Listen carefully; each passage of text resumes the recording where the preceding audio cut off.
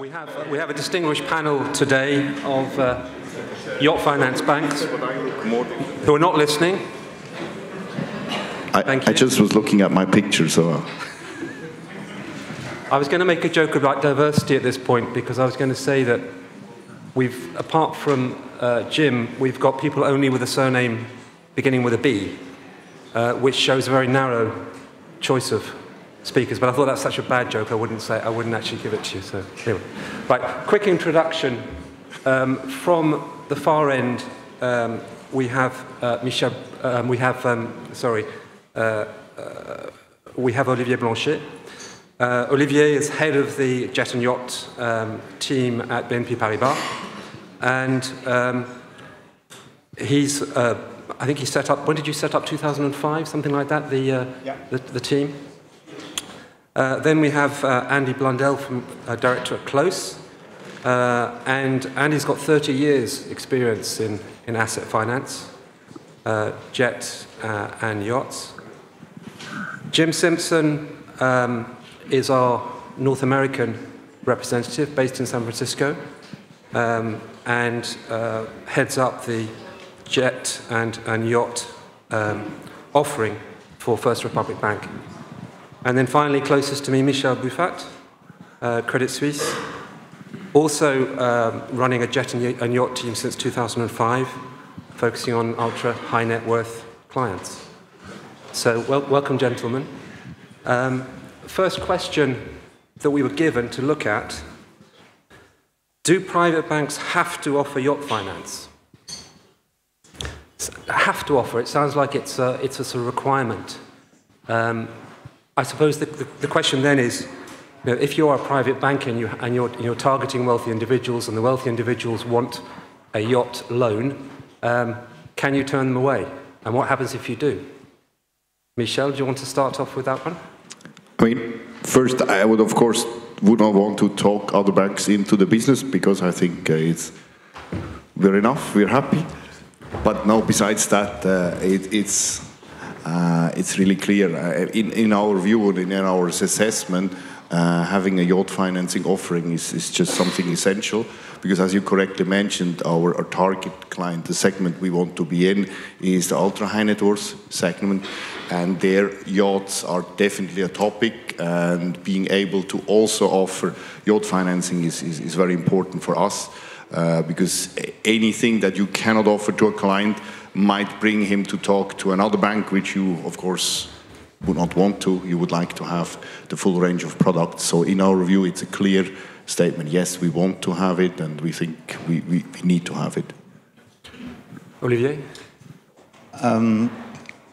So if you look at the scope of the private banks, actually there are very few able to lend money against the yachts. That is to say that it's not necessary to have this type of product to be a private bank. A lot of private banks don't have this product, and they are going very well.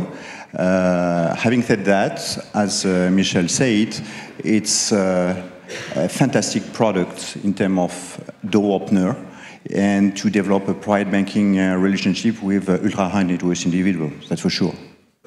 Yeah, and welcome Anthony Buneta to the panel. He's just landed, so well done, Anthony. Head of jet and yacht finance at Soc Gen. Thoughts on whether private banks should do yacht lending or not do yacht lending?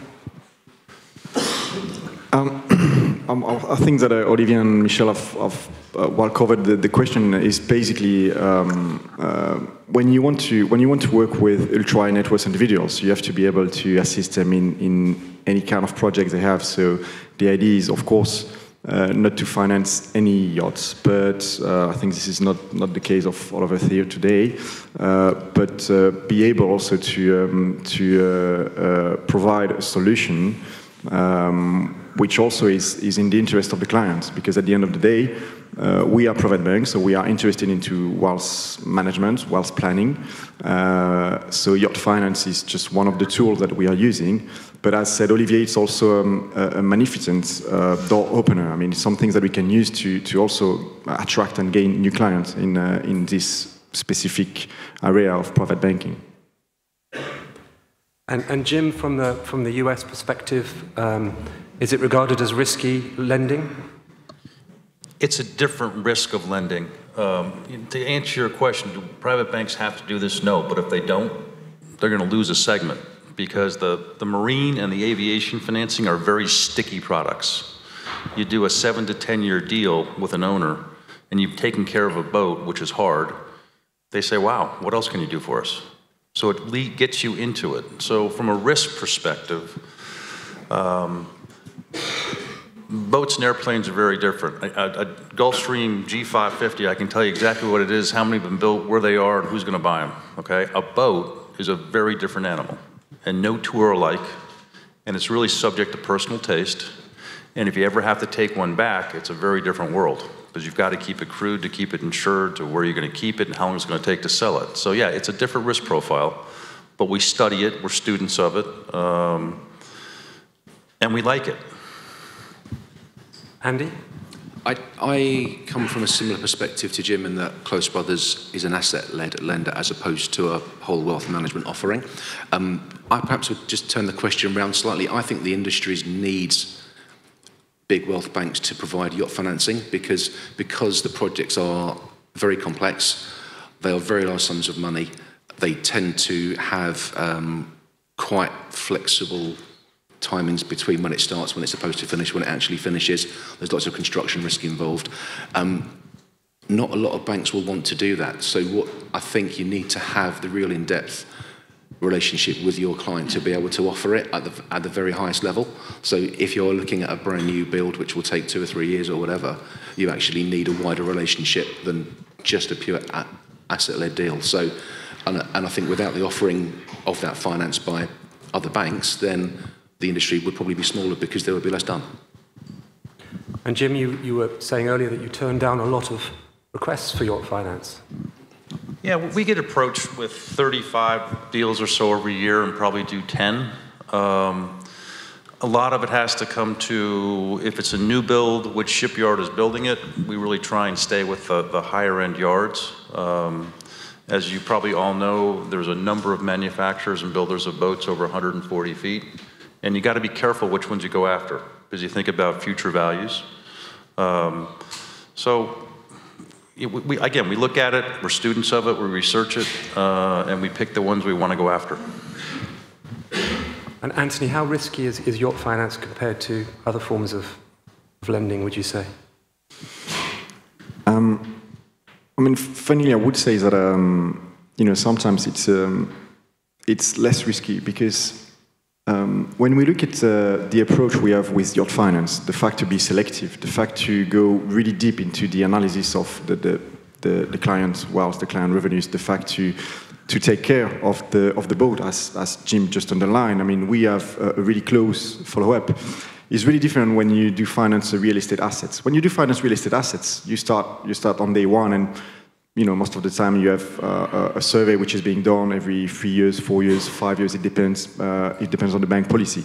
But the owner can just destroy the property, and you come back and there's nothing on the land, which cannot happen with the yacht, because if anything happens with the yacht, you will be the first informed. So I have to say that indeed, having a default on a yacht is something which, from a capital point of view and from a regulation point of view, is not really good. Is something which is a lot more risky and consuming than lending on real estate or any other more liquid assets. But because of the attention and the care of the bank who are acting in this specific industry, my point of view is that it's slightly less risky than making a lot of volume on liquid assets. On Olivier, I mean, presumably you've got a personal guarantee from a high net worth individual. You don't need to worry about anything else, do you? Yeah, but all the lawyers in this room know perfectly that a personal guarantee is a very difficult animal to call. It's definitively a piece of your security package to negotiate something. But to be honest, we have a personal guarantee for a very simple reason, because we finance a negative cash flow asset. So if our own client doesn't trust in his own capacity to repay us, then we have an issue. But that's not, it's not because we have a personal guarantee that we are ready to provide some money. So coming back to asset finance and your initial question, is it a risky asset? I tend to believe that from a client and bank perspective, it is definitively the most risky asset you can find compared to jets or real estate. That's no doubt on that. Why? For a very simple reason, because you finance a depreciating asset, number one. It's a very technical asset, so it has to be very well maintained. We know all the regulations around, and something can happen. If you start to discuss with the insurer broker, they will say now that it's more and more difficult to insure a yacht. Why? So that's something that we need to take into consideration. And more importantly, if you are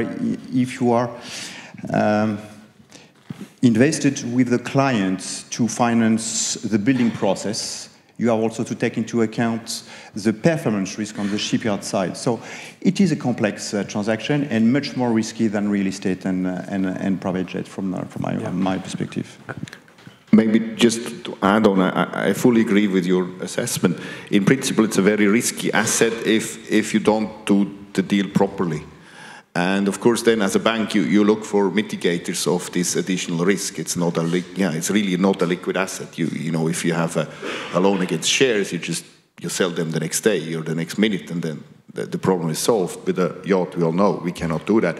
So, okay, so what we do, we have lower loan to values, we request maybe more guarantees, we're closer to the asset, we want to have more information on the status of the yacht, etc. So overall then, the risk is perfectly mitigated, and it's not riskier than other products. But of course, we cannot go as far as when you lend against property in a top location in London. The risk is much less, so you can do more. But overall, then with the mitigators, which is then sometimes what clients don't really understand. They're not happy with our the lower values or the shorter lending terms that we offer. But this is how we can make this product possible. And Jim, this is relationship lending. So you're presumably keeping a close eye on the stock exchange to see how the client's net worth is going. Yeah, I mean, when you lend into a boat like this for 7 to 10 years, you effectively become a partner with the owner. And you've got to stay close to it, and you've got to look at their whole financial picture.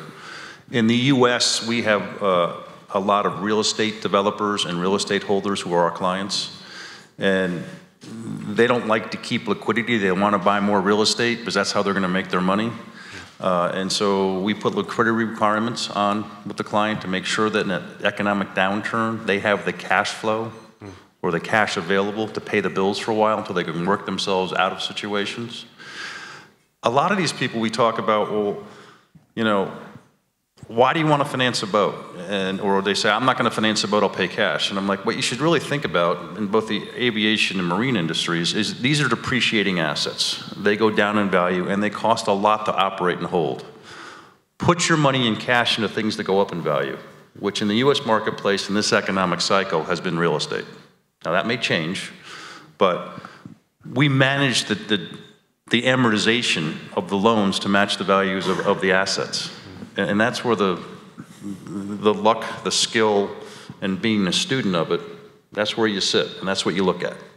So, and when the equity markets wobble, and we were talking about this before, we are much more accepting of volatility today than we were 15 years ago.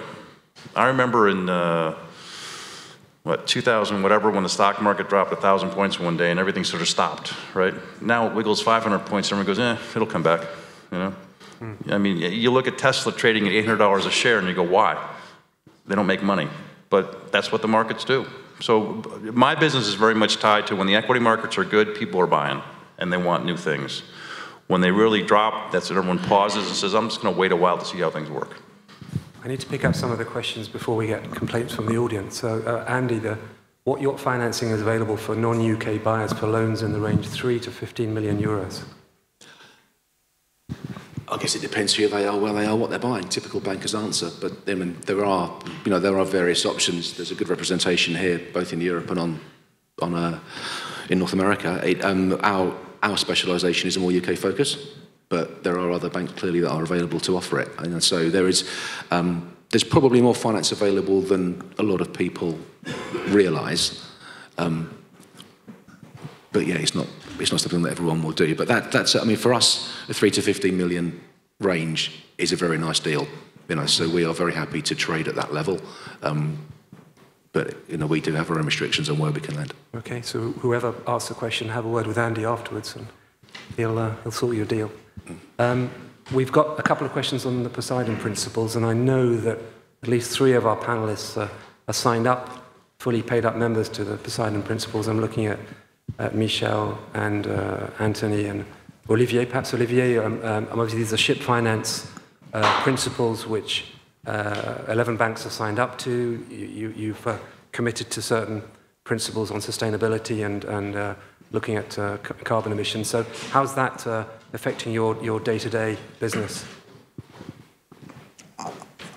I don't know if it is affecting our business. I tend to believe that it is an opportunity for everybody in the room, include ourselves. So the Poseidon principle, maybe, I don't know if everybody is familiar with the Poseidon principle. So to make the long story short, the key shipping banks decided to sign this agreement, stating that the bank must play a role in achieving the challenge related to the climate risk. So the maritime industry took a commitment by reducing by 50% the greenhouse gas emission by 50% before 2050. So it's a long time, but at the same time, it's very, very short. And definitively the yachting industry, which is from a client and public perspective, is definitively at the top of the iceberg of the maritime industry, because shipping vessels are invisible for everybody. Meanwhile, the yachts are visible by everybody in all the marinas in all over the world. So for us, it's a key element to invite all the actors along the chain of value of the yachting industry to move in that direction. Maybe 2 figures I would like to mention. So the greenhouse gas emission for the shipping industry, including yachting, represent 2 and 3% of the total emission worldwide. It's very small, but it's already too much. That is to say that if you compare and if you include carbon plus NOx plus SOx, each represents the total emission of the annual emission of Germany. Just to give you also some figures. That is to say that this industry has to move fast in the right direction. And how we respond to this challenge will be key to the success and the longevity of this industry, including maritime bankers, I would say. So definitely for banks, we have to go further the Poseidon principle. So one of the key achievements is now to assess the carbon print of our loan portfolio. So that's a good step. So we need to have the figures, the right figures, in order to assess the carbon print of our portfolio. But it's not enough. We have to move all together fast and in the right direction. Otherwise, we'll have altogether hard time under the spotlight. That's for sure. And there are transparency obligations, aren't they? So, so you have to publish those that information. Anthony, this is something that's affecting your approach as well to yacht lending? It is starting, yeah. Olivier summarized the situation perfectly. I think that we have to go through this step. As part of big groups, we are already challenged by the public opinion, by the regulators, by the shareholders on the corporate and investment banking activities. So it's less and less deals which are being made on 100% carbon electricity or energy, provided assets or structures. So it's coming to us. The shipping industry is taking it forward, and it's coming to us.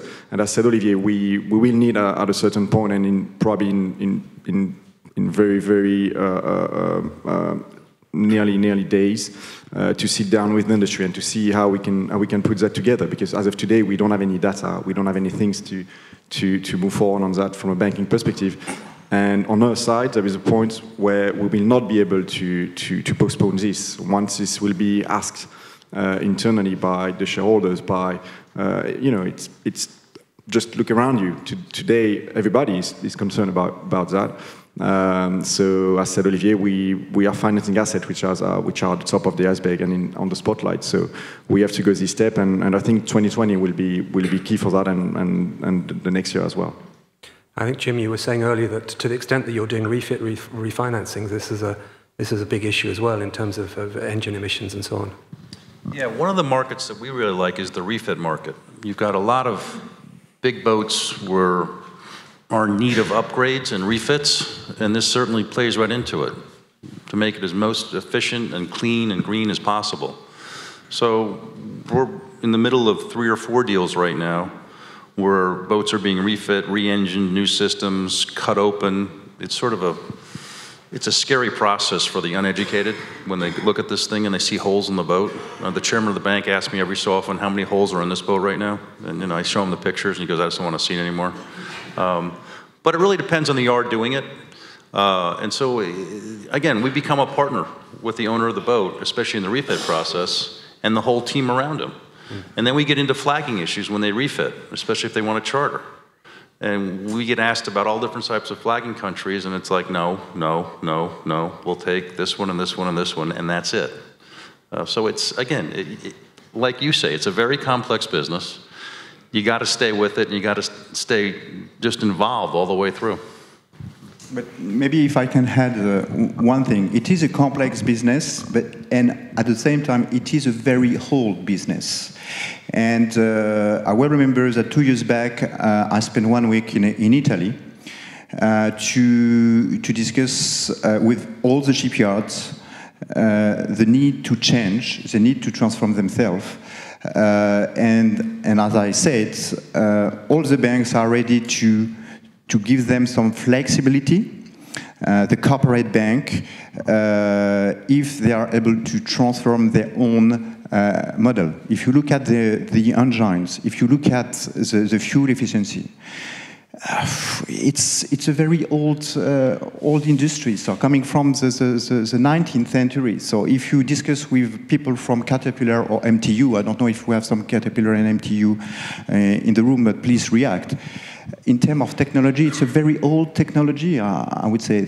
So where we stand in terms of hydrogen, LPGs, so in order to reduce the gas emission, in terms of design engineering, where we stand. Okay, when you build, do you build the yacht by thinking at the end of the life of the yacht? For just to give you an example, from a banking perspective, from a BNP Paribas perspective, and I speak also for myself, we have a big concern with the GRP yachts.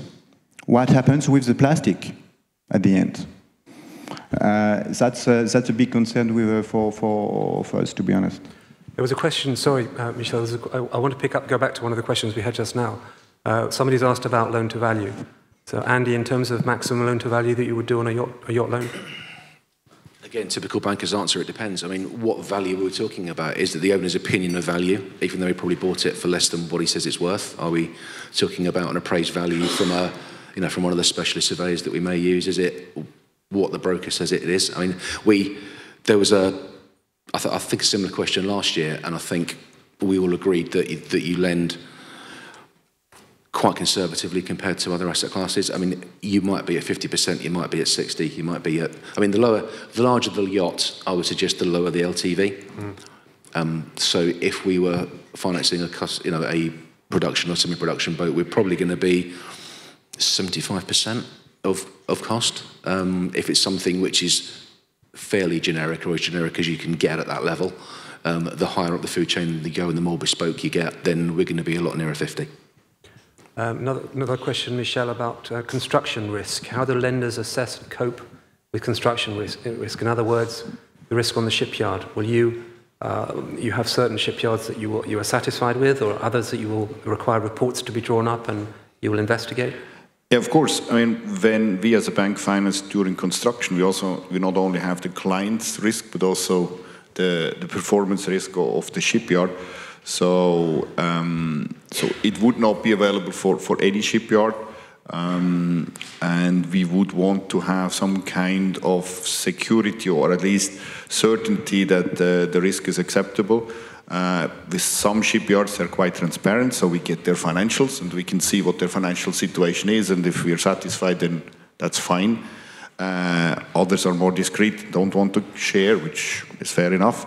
So then we will have the request for additional securities, typically to be provided by the client during construction. But it really depends from shipyard to shipyard, and we have the whole, also the documentation quite differs from shipyard to shipyard. Some are more open for construction financing, some don't like it very much, and then we have to find a different solution.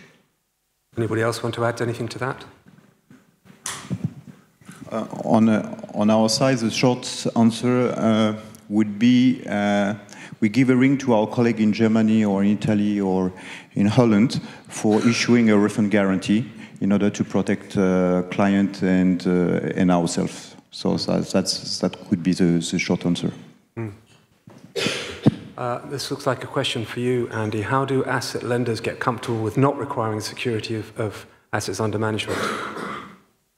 It's all about building the relationship, I think, and it's the prospective customer will generally appreciate that we need to ask lots of questions to really start understanding the relationship, and also to understand that the owner and our borrower really understands what they're getting into. So if we had a new prospective customer that was clearly very wealthy but had never owned a boat before, we probably wouldn't be very interested unless they were buying a fairly small one, you know. So, but if they'd gone from 20, 30, 40 metres with them buying a 50, then actually they will probably appreciate the costs involved in actually running them, aside from the finance itself, you know. So it's really getting to understand the customer's drivers as to why they're doing it.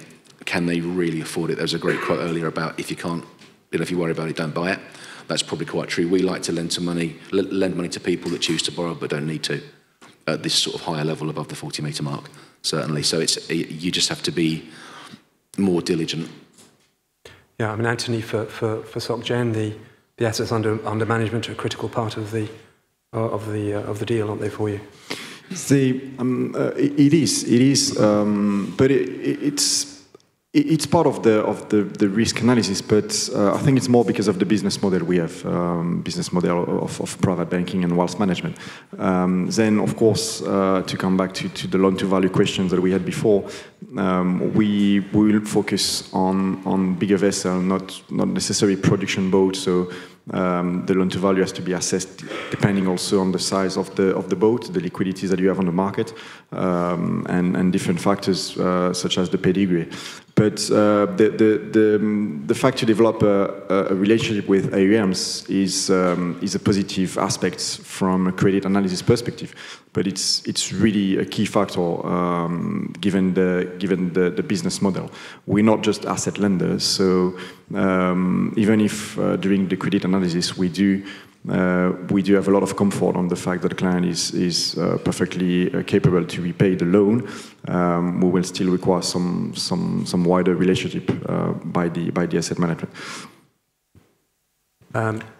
Maybe just to add on, because I think it's always a little bit of confusion about these private banking requirements that we have. This is clearly, or the reason why we do that, there are two. One is if we have to assess a client if he's really able to then repay the loan, including interest. If we see the bankable assets in the account with us, then we know he has the assets. Otherwise, we get some kind of documentation, and we might not be, on the latest, information, and we do it on a yearly basis. But time passes. So if we see everything, we feel much more comfortable. That is one. And two is because now with the banking regulation, there is so much regulatory capital which is bound by doing lending for yachts, and it's really limiting our ability to lend to other products or to other clients.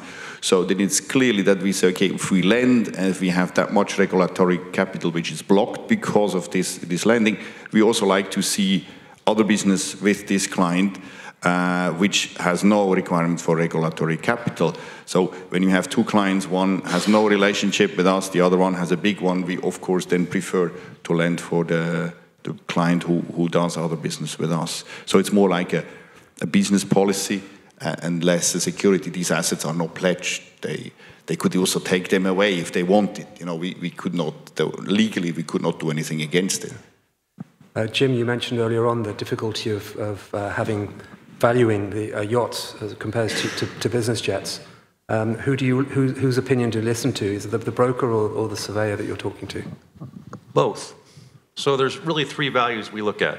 There's the current fair market value as established by the surveyor, a replacement cost established by the surveyor, and the broker gives me the value of what's it going to sell for.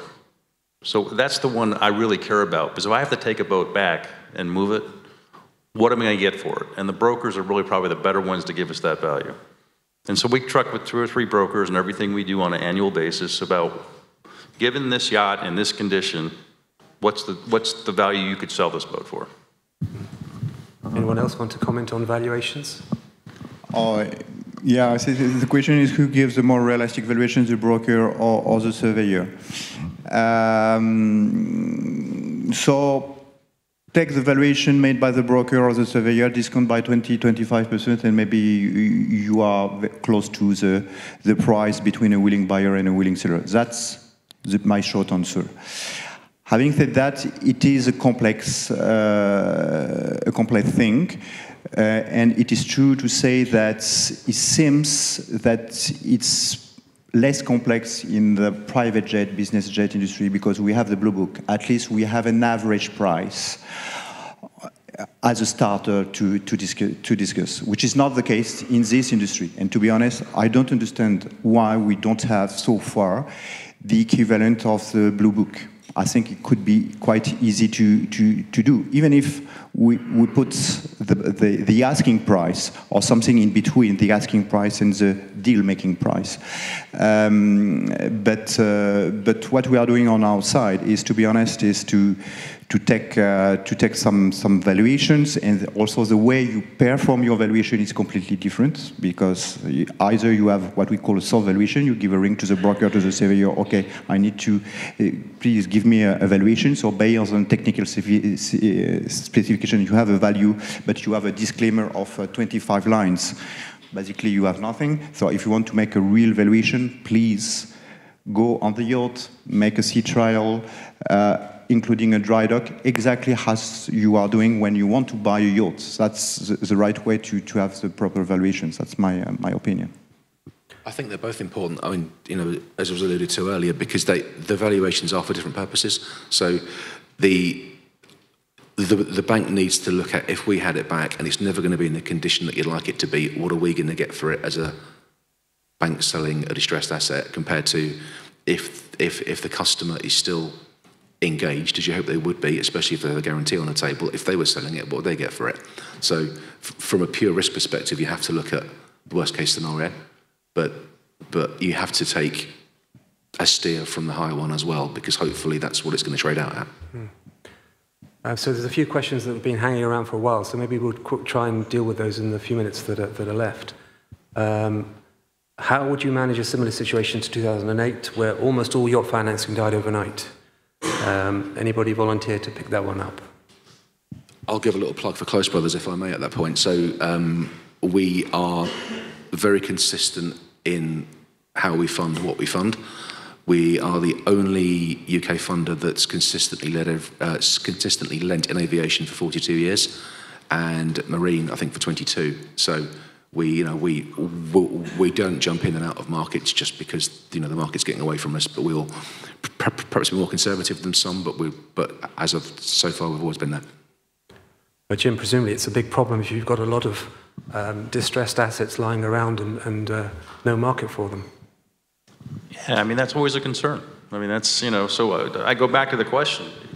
You hope people have learned from 2008 not to leverage everything up.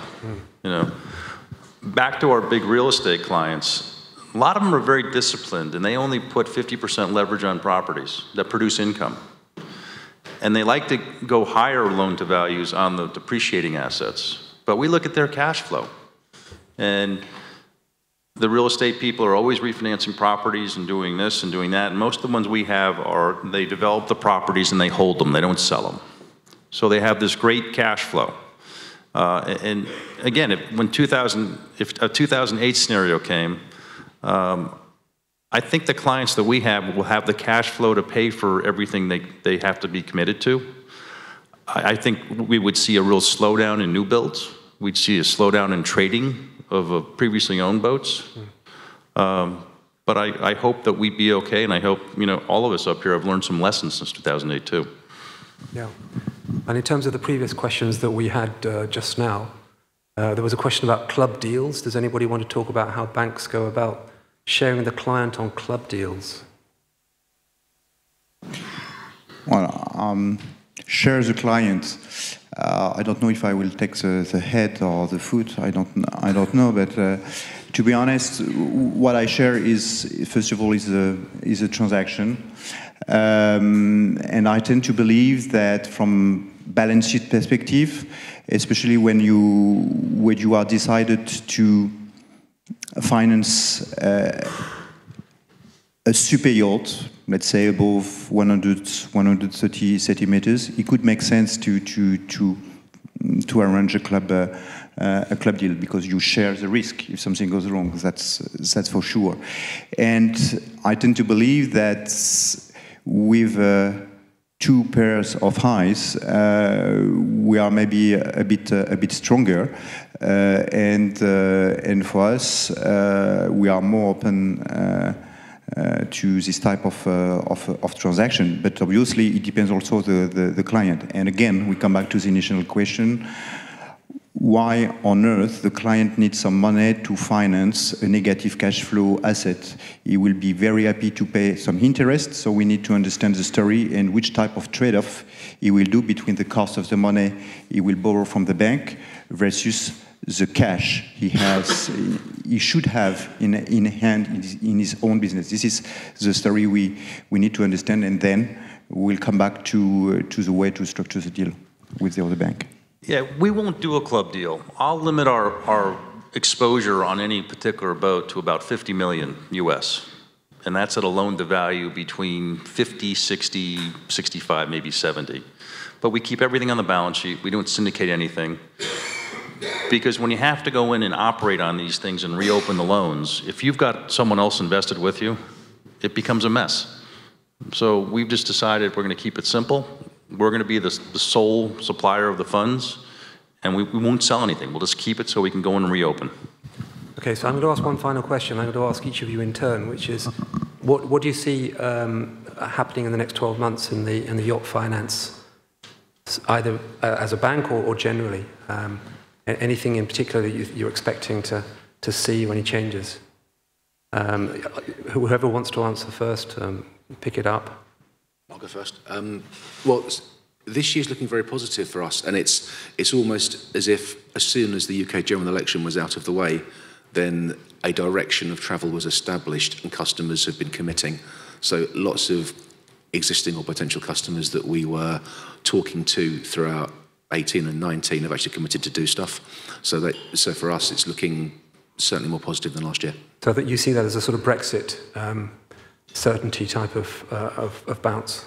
I think it was the fact that there was a decision as opposed to what the decision was, because as long as you know where you're going, you can structure it accordingly. Jim, on a similar line, in terms of the US, there was a question earlier on, in terms of the US elections coming up, is that something that will affect your business in the next 12 months? Yes and no. I mean, who knows? I mean, if we have a shift in the administration and the current tax bill we operate under is changed, it may turn everything upside down. Yeah. I think, who knows who's going to win an election and who's going to run and what's available to us to pick from. I think we sort of look at it like we're good for this year, we think, and we'll take next year at next year's pace and see what goes on. The U.S. economy is doing very well, and it's not related to one president. It's related to many administrations, so it's a trend. So I guess we just have to wait and see, but for now it seems okay. And Michel, do you expect to lend on more yachts next year than this year, or fewer? I think it's. Thank you. I would think this year is about going to be as last year, and last year was a very good year, I would say. We do always a certain number of refinancing, so equity releases, so people who paid cash the year before or 2 years before. So those people are a little bit less affected by decisions not to buy or to buy a new one. So I think this business will be stable, and we still have requests now pending for construction financings. So I'm rather optimistic for at least this year, but of course one never knows. Anthony, any reason why you shouldn't be doing more business next year than last year? Just coming back to your previous question, just hope that nothing like 2008 will happen. That's it. No, we're quite confident. Brexit is happening. US elections, but we've had like 3-4 last years of up and down in politics, and we saw that the economy has been reacting not as we were expecting. So the shipyards order book, at least in Europe, are quite consistent, quite good. We'll see the second-hand market. The season is nearly starting, so we'll see in the coming months if the second-hand market is quite active as it has been over the last 2 to 3 years.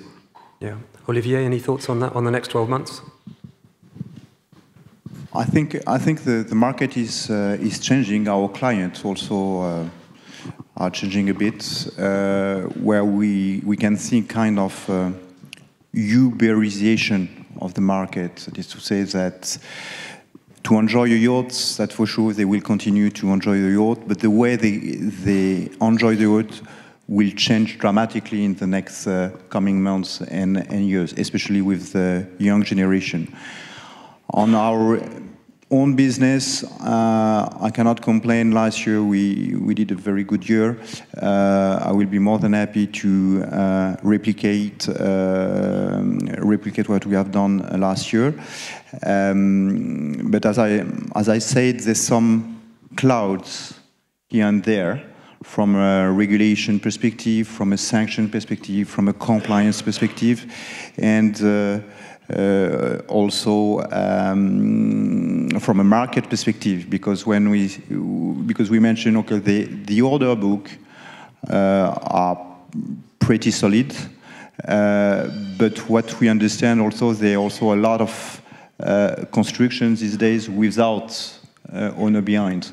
So we will see also what happens. I think we have to be cautious for the next 12 months. Thank you all very much. Very interesting panel. Thank you.